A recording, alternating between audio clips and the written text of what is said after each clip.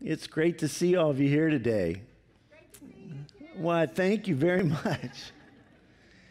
And for those watching online, thank you for being with us today as well.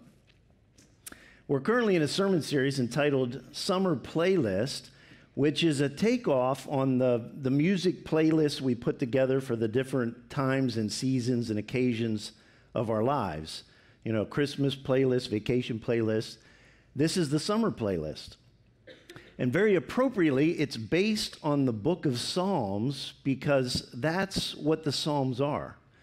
The Psalms are the songbook of the Bible. The Psalms are songs. There's 150 of them in total, and in those 150 songs, we see the entirety of human life and experience laid out for us to witness. The Psalms are a window into the human soul, and they're written through every emotion known to man. There are Psalms of great joy and celebration and praise, and there are also Psalms of hardship and struggle. Some were written in times of great victory, but others were written in times of deep pain and sorrow. They cross the spectrum. They span the entirety of life, from the highest of the highs to the lowest of the lows. And because of that, the Psalms meet us right where we are. No matter what we're going through or what we're experiencing, the Psalms meet us where we are. They're true to life. They're authentic. They're real. And they show us that we can be real as well because we serve a real God who's able to deal with whatever it is we're facing. The Psalms let us be authentic. We don't have to pretend to be something that we're not, or that things are better than they in fact are. We can be real because we serve a real and mighty God. The Psalms were written over many centuries by several different authors, but about half of them were written by David, the young shepherd boy who later became king. And obviously, as a king, David experienced some tremendous times of blessing and joy and celebration. And a lot of his psalms were written from that vantage point. But David understood the other side as well, because even though he was a king, he did not have an easy life. In fact, what David went through, what he endured through his life, is beyond what most of us can even imagine. His predecessor, King Saul, tried to kill him repeatedly out of jealousy because the people loved David more than they loved Saul. And so David had to run for his life and hide out in caves in the desert like a wild and hunted animal. When he finally became king, there were literally enemies on every side. And so the wars and the battles raged continuously. David had a son who betrayed him. He tried to usurp his throne, and he died in the process. And as you'd imagine, that whole thing, that whole episode, it broke David's heart. David had a devastating moral failure. He fell deeply into sin. He battled life-threatening illnesses. He lost an infant child. David was no stranger to difficulty and pain. He knew it all too well. And so time and time again in the Psalms, we hear him crying out to God in his distress, in his pain, and in his sorrow, but always with a note of hope, because he knew that God was with him. No matter what he was facing, he knew that God was with him and that God would see him through. That's why the Psalms speak directly into our lives, because we all experience difficulties. We all experience problems, relationship stress, health concerns, trouble with the kids, conflicts at work. None of us are exempt.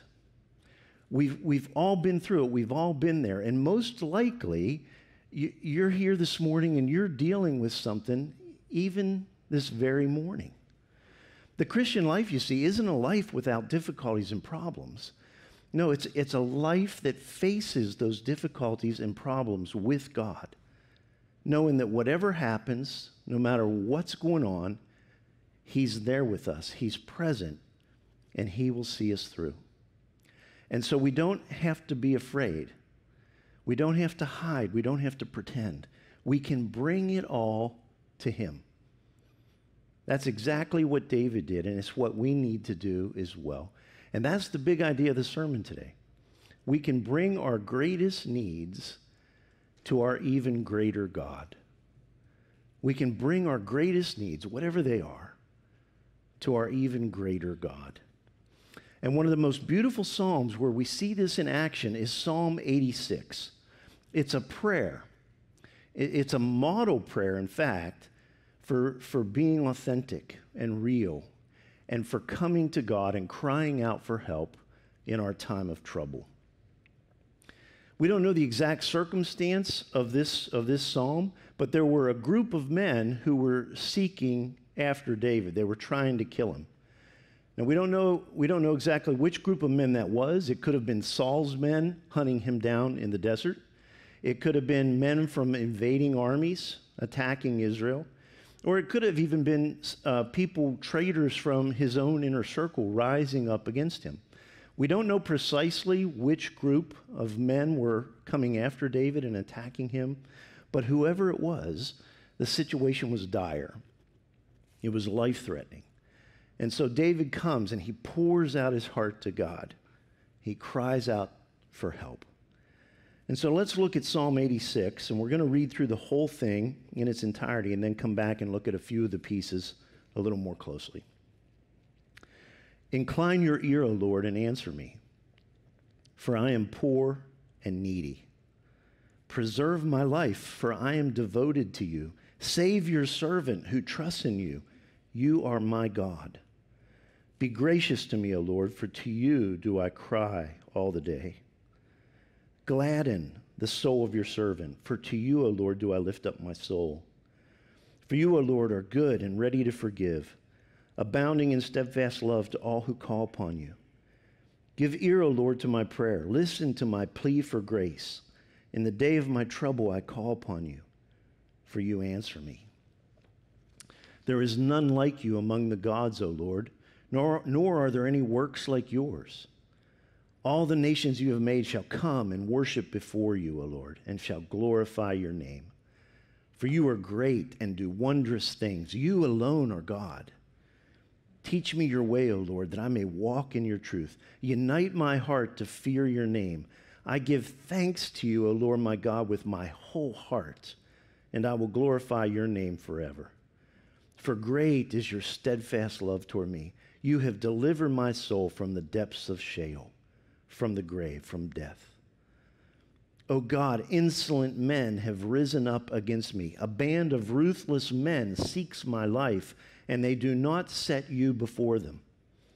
But you, O Lord, are a God merciful and gracious, slow to anger, and abounding in steadfast love and faithfulness. Turn to me and be gracious to me. Give your strength to your servant and save the son of your maidservant. Show me a sign of your favor, that those who hate me may see and be put to shame, because you, Lord, have helped me and comforted me. This was a desperate situation for David here. There was absolutely nothing that he could do to help himself.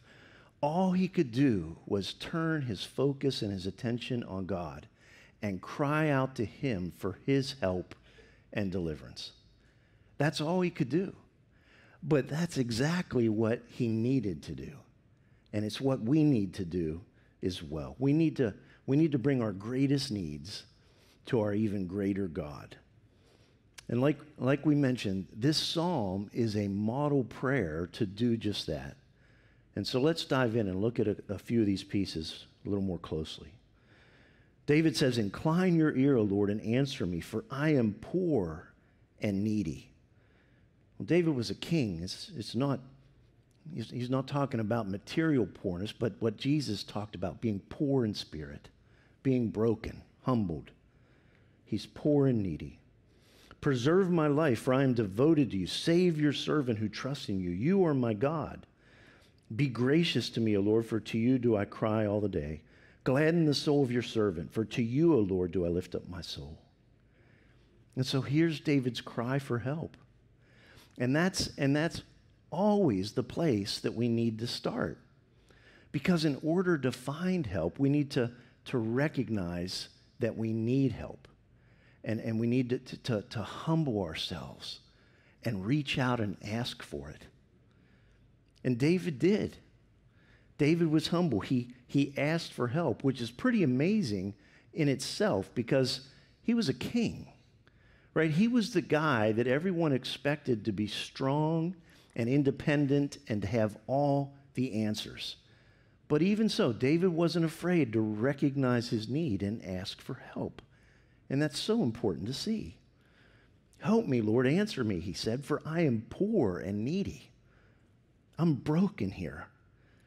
You see, he wasn't afraid to be humble and vulnerable, to ask for help. In fact, that was the secret of David's life. He realized that he didn't have the strength himself, but he knew that God would be strong for him. David knew the truth of the Lord saying, my grace is sufficient for you, for my power is made perfect in weakness. David embodied that truth. He lived it out his entire life. That's how he was able to stand up to the lion and the bear when they attacked his father's sheep in the field. That's how he was able to stand up and face the mighty Goliath with nothing but a slingshot and some stones. And it's how he was able to go out repeatedly into battle against these massive invading armies because he never went out in his strength. He knew he didn't have any. He always went out in the strength of the Lord. He knew he belonged to God, and no matter how weak he might be, he knew that God would be strong for him, that God's power was made perfect in his weakness. And that is just so freeing, right? That's so freeing for us to see and to know. We don't have to pretend to be stronger than we are. Now, we can be completely honest. We can acknowledge our need, and we can cry out to the one who makes all the difference, the one who's with us, the one who walks with us, the one who will see us through no matter what it is we're facing. It's an intimate relationship. It's a beautiful picture of trust and dependence. That's the way it was for David, and it's the way it needs to be for us as well. Preserve my life, Lord, for I am devoted to you. Save your servant who trusts you, for you are my God. Relationship, deep and abiding relationship. David cried out to God for help, but then David shifted his focus off of the immediate problem and onto the goodness and loving kindness of God. David says, for you, O Lord, are good and ready to forgive, abounding in steadfast love to all who call upon you. Give ear, O Lord, to my prayer. Listen to my plea for grace.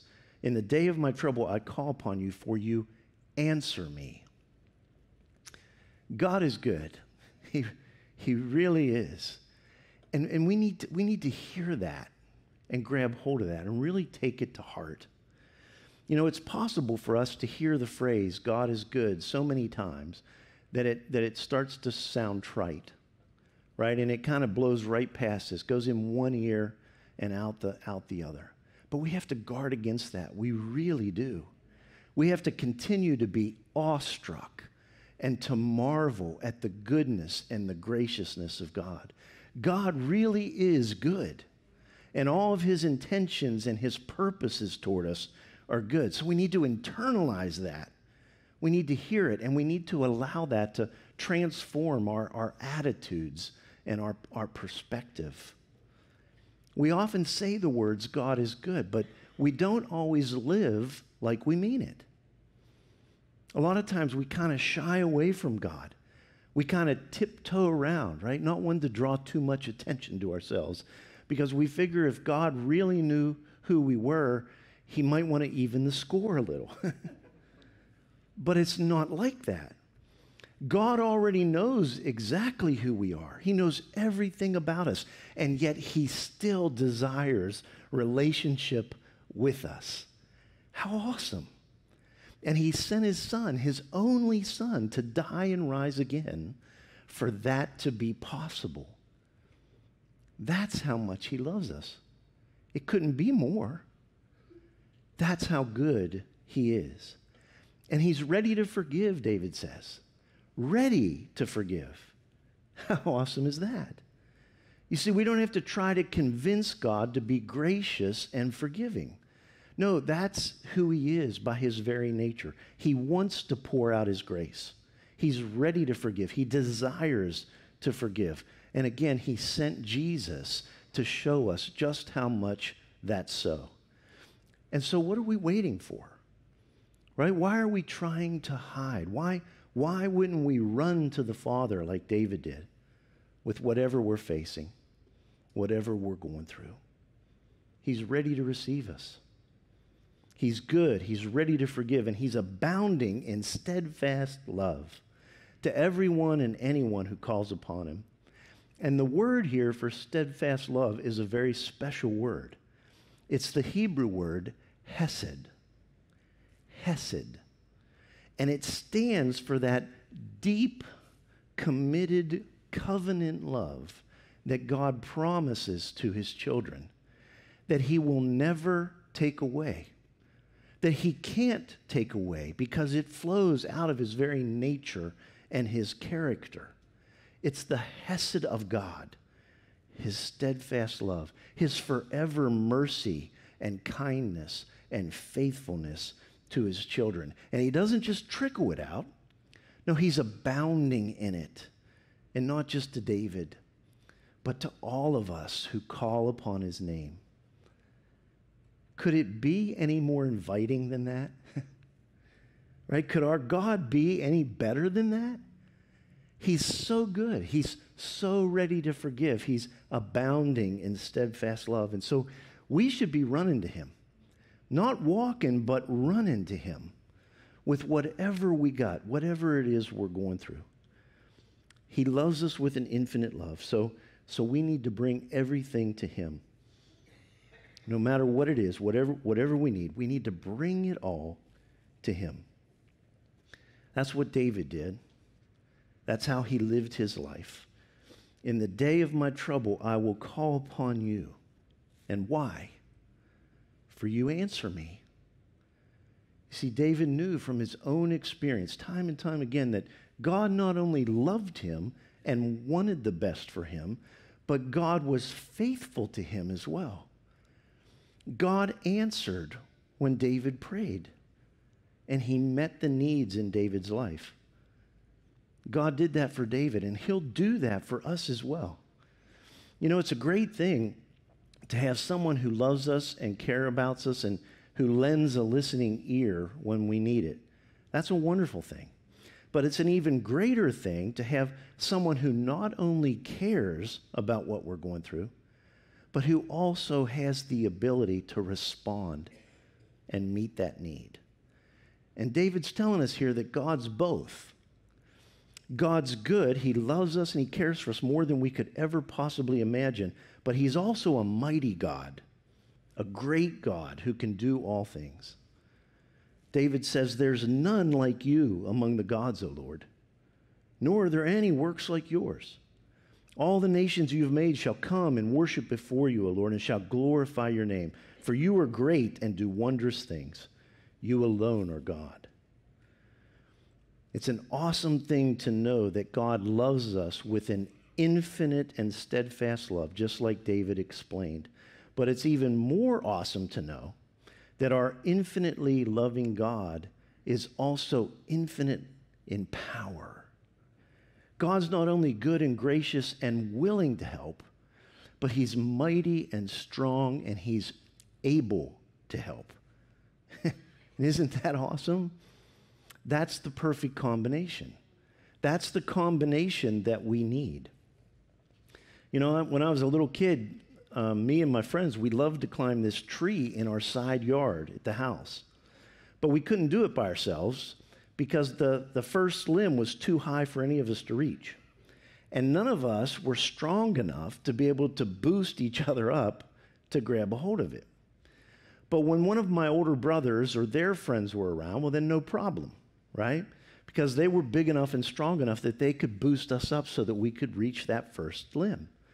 Now, the analogy breaks down real fast because while my brother and his friends were able to lift us up and boost us to the first limb, they weren't always willing to do it, right? Unless we bribed them with some baseball cards or sweet tarts or something. But not so with God. We don't have to bribe him. He's good and gracious and willing to help, and he's great and mighty and able to help. For you are great, David says, and do wondrous things. And it's true, he does. And we all know he does because we've all experienced that at one time or another.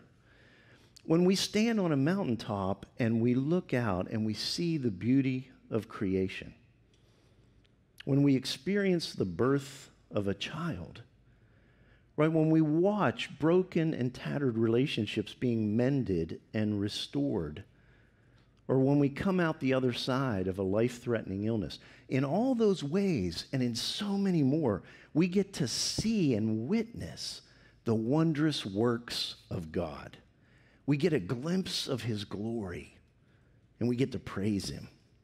And when we hold fast and remember those things, all that he's done for us, all that he's brought us through, it deepens our faith and draws us closer to him, and it strengthens us to be able to walk through the next trial that we face with all of our hope and trust fixed firmly upon him.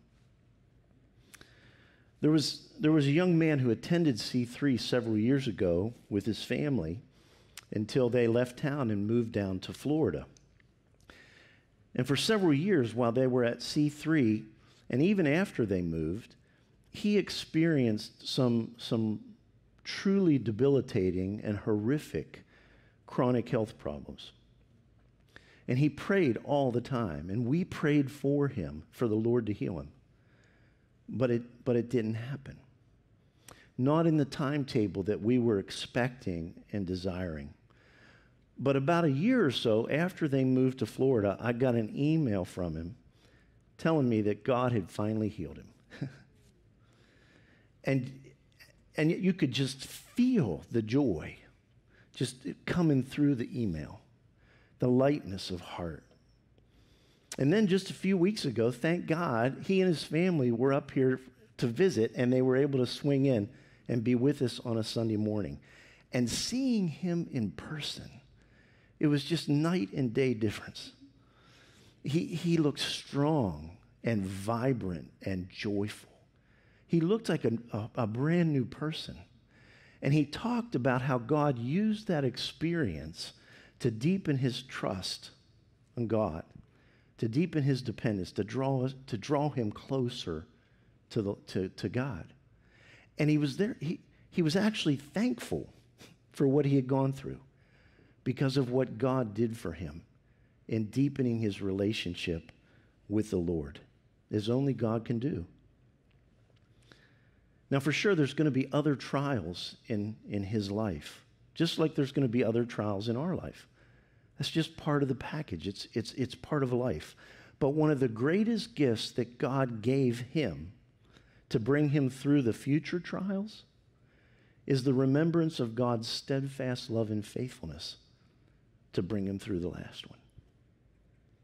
And the same's true for us.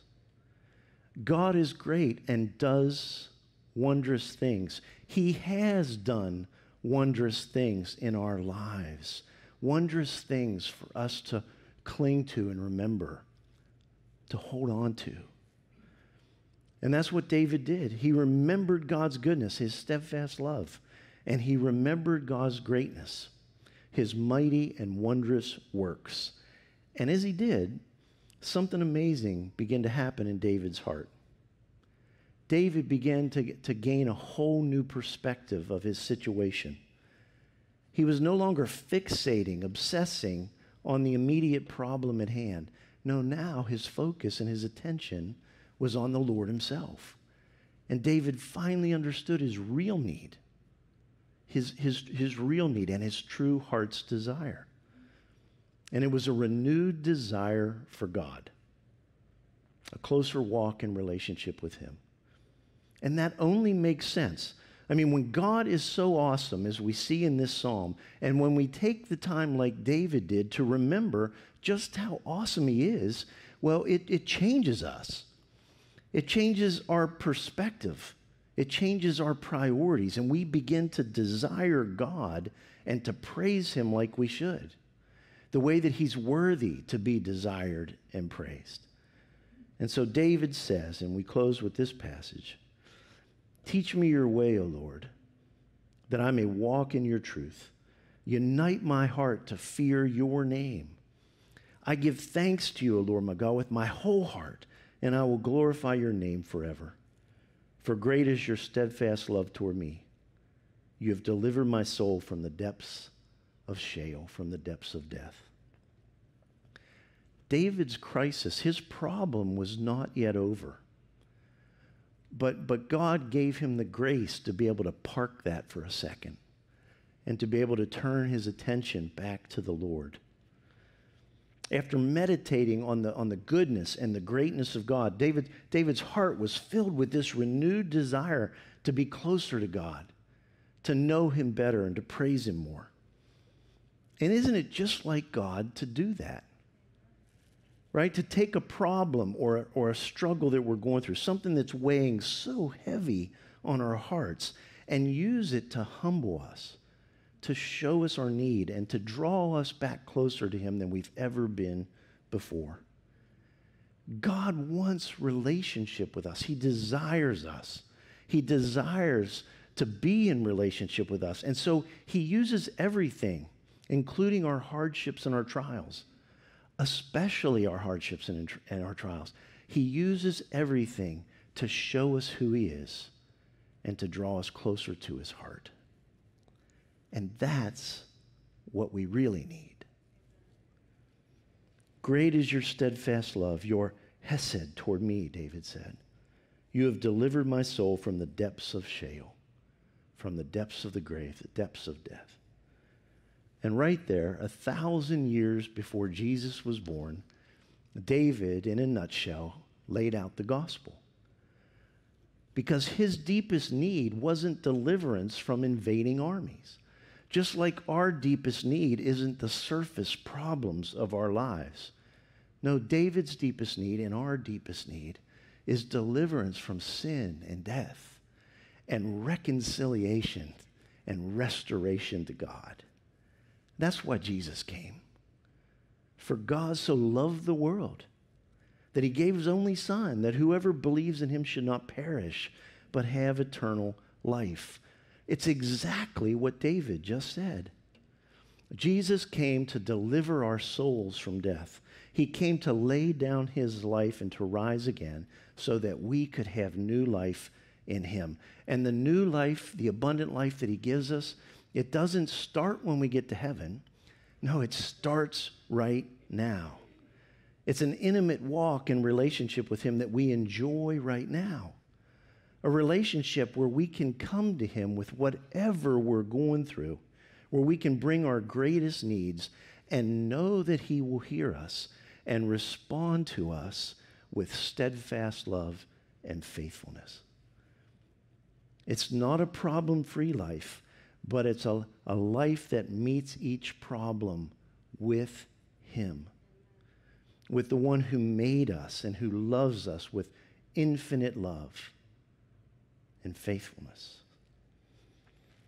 That's what we really need. He's what we really need. And our souls are finally satisfied when we're resting in his love. And so that brings us to the next step that I would ask each of us to take. This week, think about a situation or an area in your life that's just weighing really heavy on your heart. Could be, again, a relationship struggle. It could be an issue at work, a health problem, something going on with the kids. It could be 1,000 different things. But whatever it is, bring it before the Lord with absolute honesty and openness. Bring it to him. Don't hold anything back. Lay it all out there. If there's anything you need to confess, do it. Confess it to him. Know that he's ready to forgive. But just get it all out there openly before him. And then remember his goodness and his graciousness toward you. Remember that he's waiting and ready to forgive you. Remember that he's abounding in hesed, in steadfast love for you. Think about the last crisis that you went through, and then remember his faithfulness to you to be with you and to bring you through that. Meditate on and remember God's goodness. And then spend some time and remember his greatness as well. Go for a walk in the park or around your neighborhood and just soak in the beauty of creation. Think about the miracle of each of your children and your grandchildren. Think about how awesome God is, and then remember that he is both willing and able to help you. And then after you've done that, after you've spent this time thinking about the goodness and the greatness of God, at that point, stop for a second and see if your perspective hasn't changed a little. Right? The problem is most likely still going to be there. But is your perspective and your attitude about it moved a bit? Are you more balanced in how you see it? And are you experiencing some peace in the midst of the storm? I think you will be. Because you'll be approaching the situation, the problem, whatever it is, you'll be approaching it in relationship with him and in his steadfast love for you. And that's what abundant living's all about. That's what our souls long for. That's what our hearts truly desire. We all face difficulties and needs in our lives, but we don't have to face them alone. We have a God who loves us and who's willing to help. And we have a God who's strong and mighty and able to help. So we can turn to him and run to him. We can bring our greatest needs to our even greater God. He's inviting us to do just that. And that's what the Lord's Supper is really all about. Jesus invites us to come to him, to walk in relationship with him, to live with him, to bring everything we have, whatever we're going through, to bring it to him and to know he's with us, that we're in communion with him and also with one another, that we're here to help each other, to bear one another's burdens as the Lord has called us to do. That's what the Lord's Supper is all about. And we get to celebrate that this morning. We get to come into his presence and know that he's with us and know that he's ready to help. At C3, we practice open communion, which means that you don't have to be a member here to participate. You just need to belong to Jesus. Put your trust in him. If you haven't ever done that, you can do it right where you're sitting or at home. You can put your trust in Jesus and know that he came for you and he's there to help you and he's calling you to himself. If you haven't had a chance at home, go grab a piece of bread and some juice so you can join us. We have the cups here, and there's two pieces of little cellophane. The first is to expose the wafer, and we'll do that first. And then secondly, the next piece that you pull back will expose the juice so that we can have communion together. We're told to come to the Lord's table in a worthy manner, which means to know that in ourselves we're not worthy, that Jesus is worthy, and we're made worthy in him. If there's anything in your life that you just need to take before God and have him wipe away, do it right where you're sitting. Just confess it and know that he's ready to forgive. He's ready to receive you and wash it away and make you clean. This is a great time for us to practice what we just heard this morning in the lesson. On the night that Jesus was betrayed, he took bread and he blessed it. He gave thanks. And he gave it to his disciples. And he said, "This is my body, which is broken for you. Do this in remembrance of me."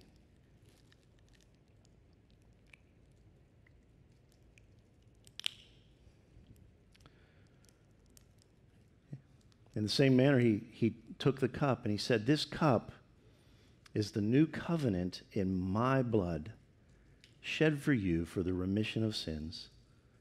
Do this in remembrance of me."